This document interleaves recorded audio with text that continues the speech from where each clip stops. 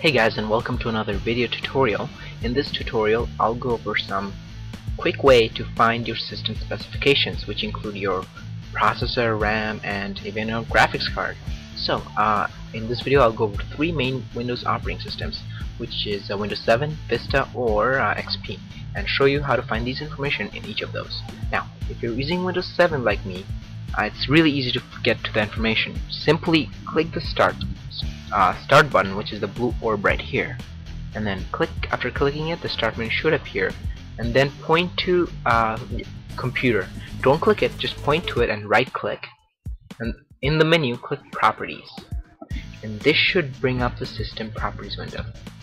You'll notice it because it's a big blue window button, and then when the window comes up, in this go to the system section and you'll see your processor, which is for me is Intel Core i3 CPU, and you'll see your installed memory. For me it's 4 GB, and you'll even see if your OS is system 64-bit or 32-bit.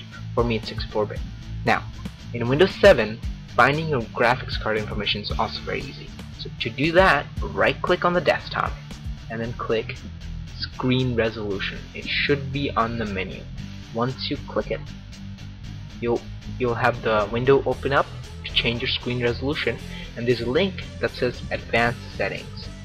Click that and another window should pop up, and then you can just see here, you'll see the name of your graphics card, a manufacturer. For me it's Intel Integrated HD Graphics, and you'll see the total RAM in your graphics card and total video memory and all that stuff. These are really good information, especially when it comes to finding out if your card can handle some graphic intensive programs like games. Well, now it's time to go to Vista. Hey guys, now we're going to show you how to do this in Windows Vista. So finding the system information is exactly the same as Windows 7 as it is in Windows Vista. So to do that, go to your start menu, right click on computer, and then click the menu that says properties, and this should bring up the same window that you saw in Windows 7.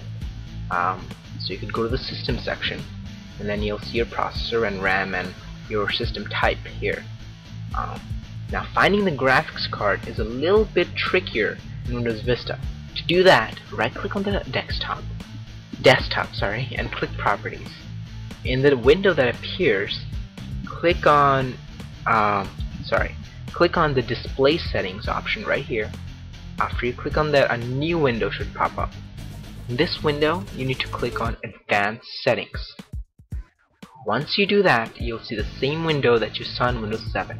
You'll see your graphics card information. For me it's VirtualBox because I'm running in VirtualBox, and you'll see all your memory information.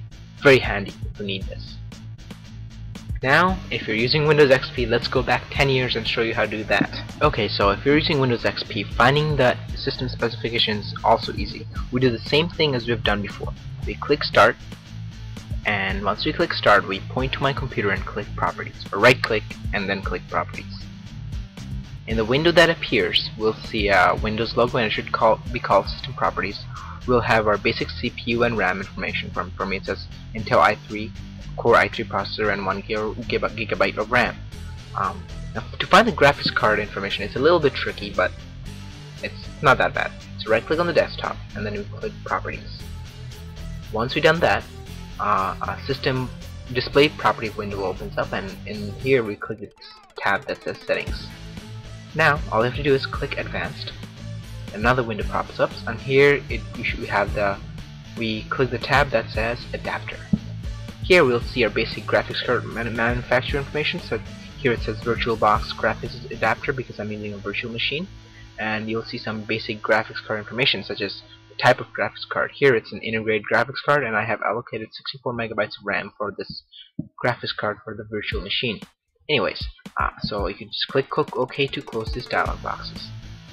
This is very handy this is a very handy situation because sometimes you might find a software and it'll have some minimum or recommended system requirements, and you might wonder if you meet or exceed those requirements. So if you know how to get to these information, this will save you a lot of trouble.